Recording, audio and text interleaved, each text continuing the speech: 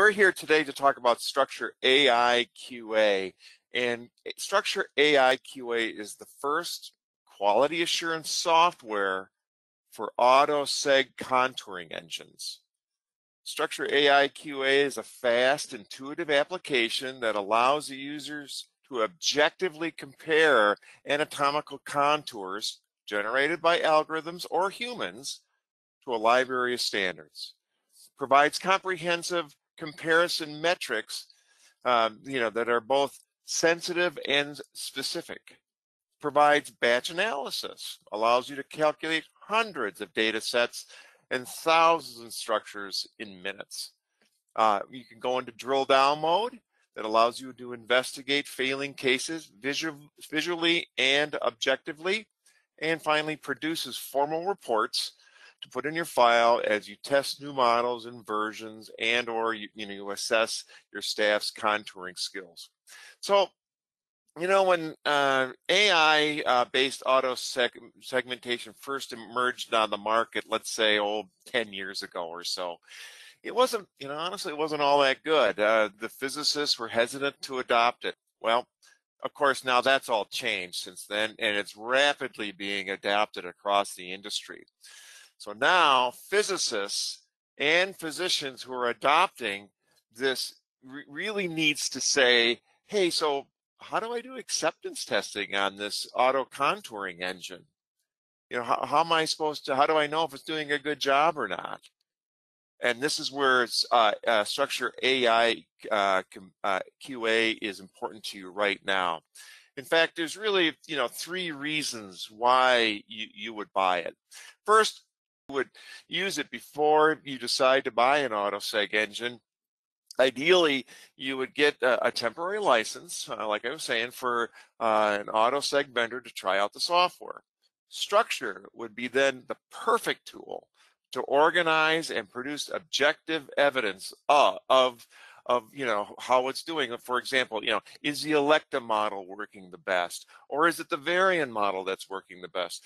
Or, honestly, any third-party companies that, are popping up across the industry and doing really good work, like Limbus AI or any of the other half dozen or so AI seg companies that are emerging.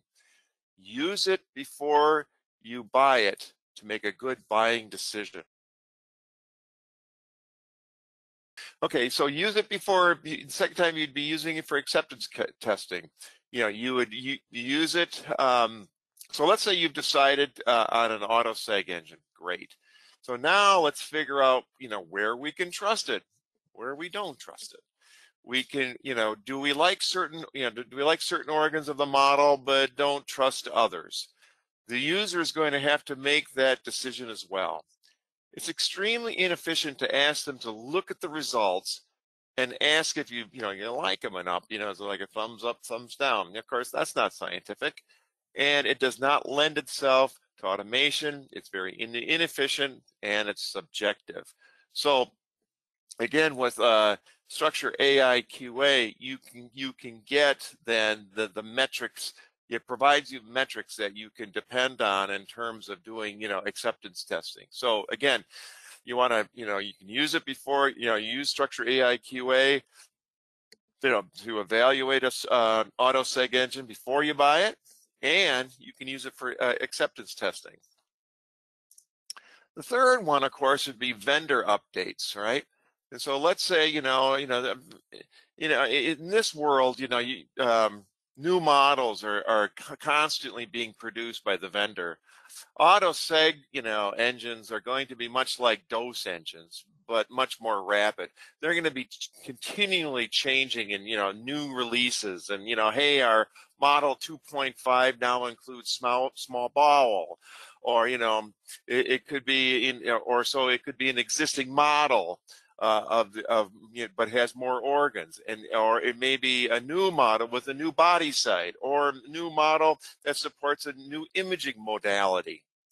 Like, for example, we have a head and neck for CT. We just released the MR for the brain. As with any new release, you want to check the software to see if it broke anything. I've been around software world for a long, long time, and a lot of times they'll do, hey, we just came out with this great, new feature. great, but it's now for some reason the old feature over here doesn't work so well anymore. You know, something broke along the way. So again, you can use it for regression testing. So again, you know, why do you buy it? You know, again, for the physicists, for three reasons. You know, evaluate an autoseg engine that you're looking to purchase. Number two, acceptance testing. You know, as you get the new engine in, you're running through, you know, your structures, and you're seeing where it's, you know, does a really good job. Let's say it does a great job on the brainstem, but, you know, not for some reason not so great on the prostate. You know, that kind of thing. And of course, anytime there is a vendor updates, if they hey, we got this new version you're going to get now, and then you could do some acceptance testing. In terms of like for an administrator, you know, why would they feel it's important? Again, it ensures safety and accuracy. Now you're making data-driven purchasing decisions. You know, again, do I, you know, which autoseg engine do I decide to buy? Hey, here's all my data that I collected from StructSure AI QA, and here it looks like the XYZ model did the best, so that's what we're going to go with. It also implements an efficient and reproducible validation process. It can communicate better with your auto segment vendors. So, for example, if you are, you know, you say you do find a problem with one of the structures that the autoseg engine is trying to you know, it's trying to understand and all of that. It has problems with it. Here, you can send this information back to the vendor and say, "Here's what I'm seeing here. You know, and here's all my metrics. You know, and here, see what you can see here too. Low cost. If you talk to your sales rep, you'll find that it's very affordable." And so what I would like to do right now is just do a brief demonstration of the software. So give me just a second here to bring that up. There we go. StructSure AI QA. It's a super simple little app to use. It's a desktop application, very easy to install, and quick and easy to learn. So what you would do first here is we would load the data. And so what are we going to do here? There's basically three sets of data that we're going to load here. First, remember, we have an image set. So here is the CTs. Actually, let me back up just a second here. Okay, so what does StructSure AI QA? I mean, what is it really doing? And so what it's going to do here, what I'm going to demonstrate, is we're going to take a CT set that was first, you know, applied, a structure set, let's say by a human being. This would be our primary structure set, right? You know, it was drawn by hand, let's say, and we did it, and everybody feels as though that's a really good example. Or maybe it was done by an older version of a autoseg engine. Okay, but anyway, that's going to be our gold standard right there. And then the autoseg engine, or even another human being, it doesn't really matter, just the secondary set, but for this case, we'll call it an autoseg engine, is going to also, you know, previously done a segment, you know, it did a structure set based upon the same set of CT scans. So both this gold set and the autoseg engine are going to do their own work on this common set of CT scans, and then we load the structure sets into each, and now we compare them. So let's go ahead and do that. So let's take a look now, and here's a group of CTs. Great. Let's give it a second to load here. My little laptop here is not the speediest. It's usually pretty snappy though. Oh, here we go. Hang on a second. There we go. There, up. There we go, loads it in. Now we're going to take a look at, we're going to load the primary structure set. And let's say that was done by, you know, a human being, right? They did it, and they did a super job on it. Just very, very careful work. It loads it in, and it says here, according to all the DICOM images here, here's what I what I found here. This is what StructSure found. Here are all the regions of interest. Okay, great. Then now on this side, we're going to do the same thing, but now here is the StructSure set that the Autoseg engine did. So we're going to open that up, and it does a couple things here. It says here, StructSure says, here's all the things that I found in the Autoseg engine. You know, these are all of the structures that I can find in here that the Autoseg engine did. And by the way, here are all the ROIs that match between the primary and the secondary. Here, so we have a match for all of these. And I can tell you a little bit more about that in a minute on how it matches it, okay, and some things that you can do to make sure that they match. Excuse me. So here, now we load the data, and there we go. And so let's take a look to see what we got here first. As you can see in the big main viewer here, we have, you know, the typical CT view here. And as I roll my mouse wheel, I can, you know, walk through all the different slices, and everybody's very familiar with that sort of thing. Up here on the upper left-hand side here, we have a plain navigation field. And by just moving this line here, where right here we can see, well, where am I in the entire structure? Where am I? And so it says, yeah, you're right here along this line, but I can grab it and I can move it around a bit and kind of quickly go to a spot. Okay, something like that. All right. Down here is the list of all of the regions of interest that were common, that, you know, that StructSure found that was common in the primary structure set and in the secondary structure set. So one in the gold set of data done by a human being, let's say, and the second one by the Autoseg engine.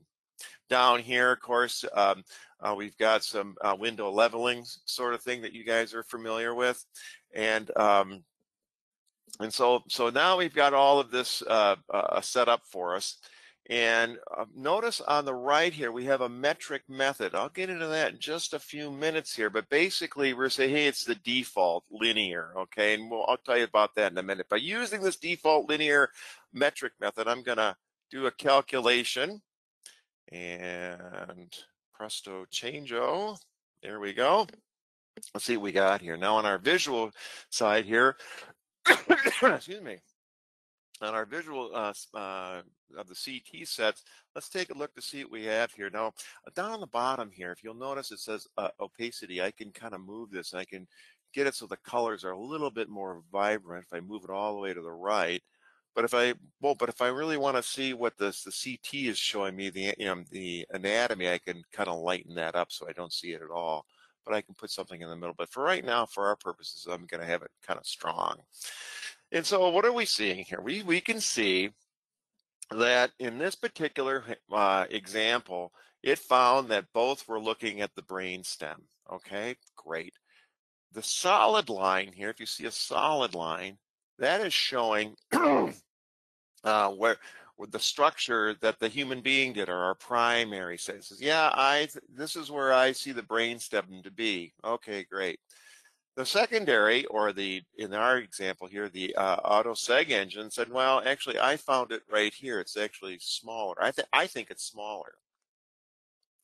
And so what we've done here is we've done some real simple visual metrics, and we can say that, you know, where it's green, this is where the two structure sets agree.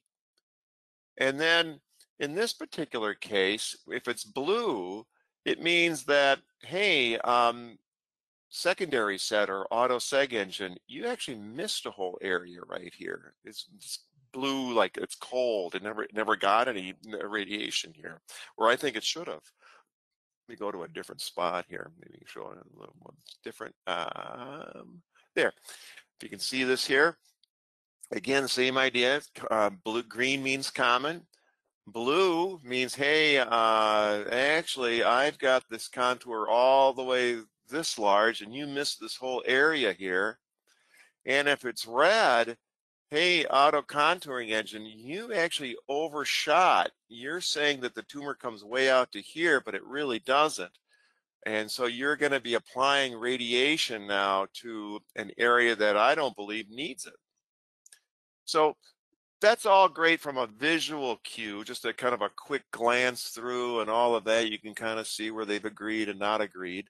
But then let's take a look at the actual metrics here. Great. And basically the same notion applies here. On the left-hand side of this column here, we've got that ROI, matches this column over here on the left. Great. And so then for each one of them, we have a series of metrics that we put together for you. So for one, the first one is called volume 1. And it says here in this particular example, it says that if for a CTV1, I found a volume, or the primary set found a volume in cubic centimeters of 172.52. The autoseg engine said, well, yeah, okay, I found a volume of 172.38. What's common between them? Well, 172.38. What's missing? 0.132. Was there any extra? No, this is obviously great agreement right here. We also do a dice coefficient, and then we also do what was the maximum amount of difference between the two in millimeters, so in this case 1. And then we have the scoring thing over here. And again, the metric method that we used was this default linear. And let me just go to that right now, just for a second. So metric parameters here.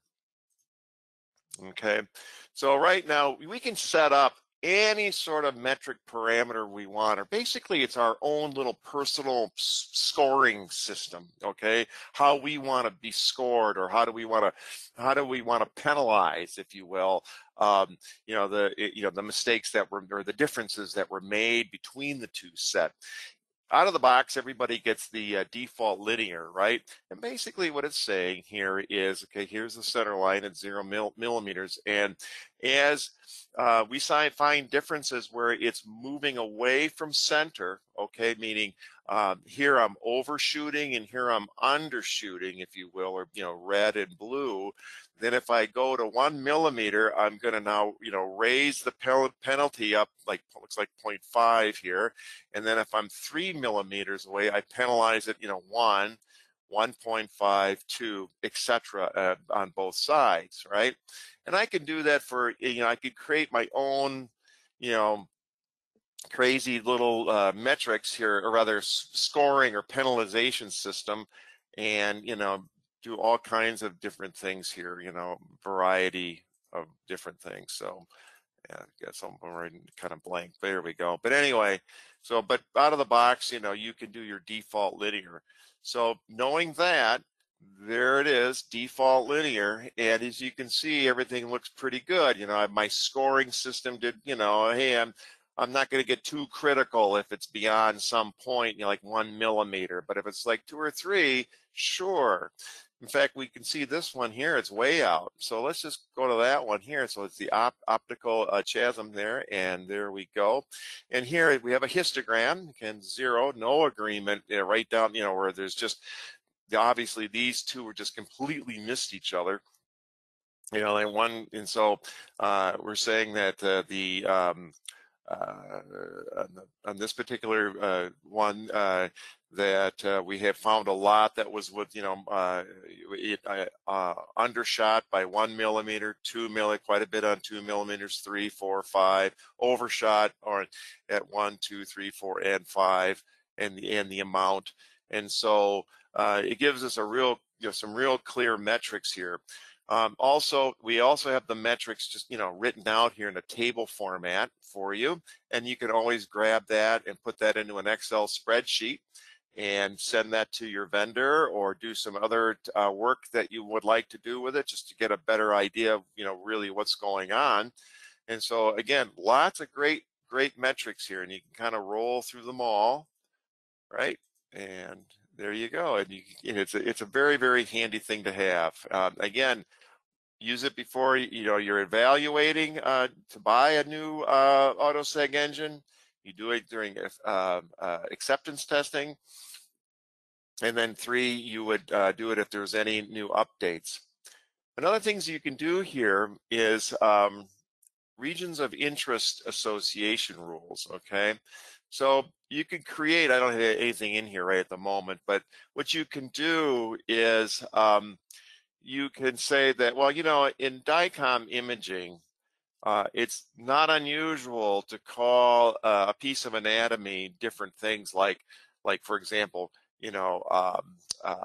left parotid, like they actually spell it out, left space parotid, right? Oh, okay, great.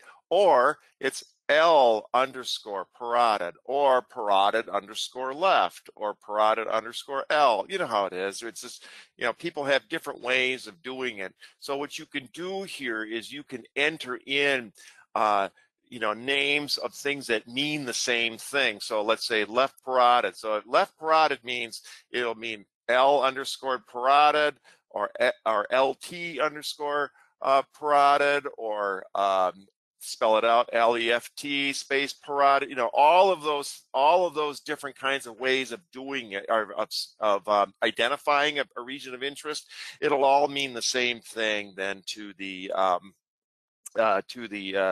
to the software. So that way you're not like, hey, why didn't it find the left parotid here? And then you just go, oh, because I called it something else and it doesn't recognize it. So here you can add that to the list, and now it will. And then what you can also do here is then you can decide, which default metric you want to apply to that particular region of interest. Okay, and that'll there you go, save changes and recalculate, and look at that, it takes care of it. So great. Another thing that we can do here is, let's see, there's some preferences, yes, of course. For example, you can set your voxel resolution here. You can, the difference view opacity, you can kind of like manually set it at, hey, always start at, 35% or something like that, and then I can adjust from there.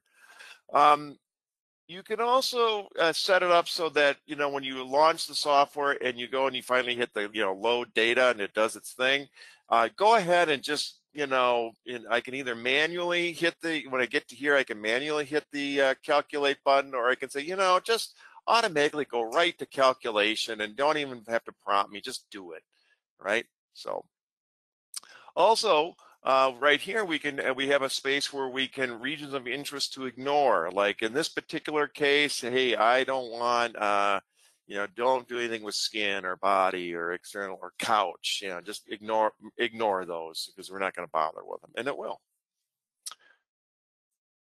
Okay. And then finally, what we can do here is we can do something called a batch analysis. So basically what we have here is, in the example that I'm showing you, it's kind of like, one set of CT image versus another set. Okay, great. And I bring it up and I can look at it. I can put together a report on it, and I can, get the metrics that I'm looking for. But, if you've got like a whole bunch of them to do, like hundreds, let's say, let's say you have a whole battery of what you call gold standard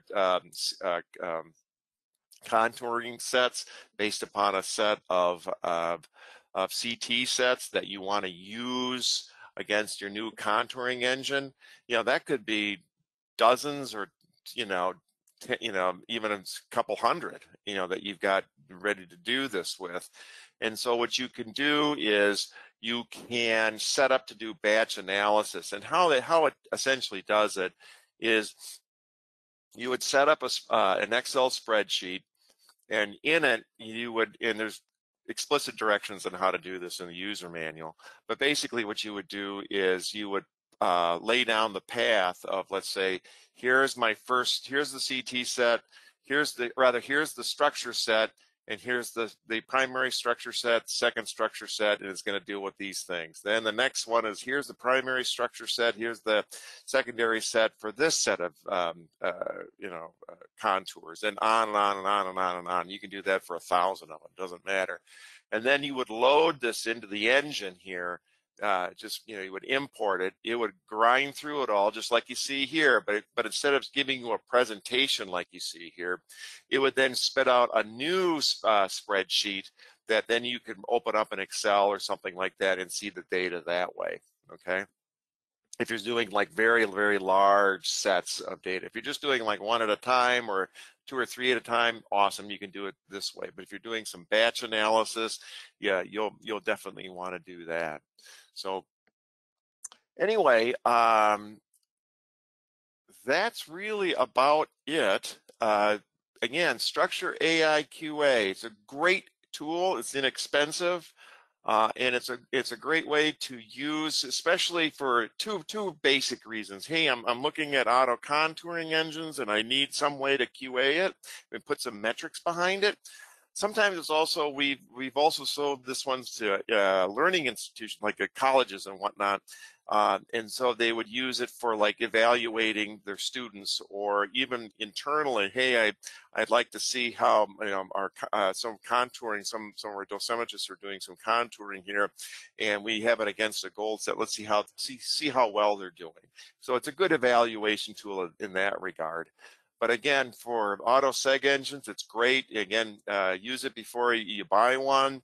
For evaluation, and once you decide on one, you can use it for acceptance testing. Know which regions of interest are. It does, your auto seg engine does really, really well. What are regions of interest it's not so great on, and so then what we can do then is then at least that, well, the autoseg engine doesn't do the best on this region here, so we want to pay particular attention to that one and be very careful around it. So, and then of course, anytime there's any updates that come around, you can run it through your batch analysis, and off you go. So is there any questions or anything like that? Okay, if we always need manual structure set, it's only useful for comparison.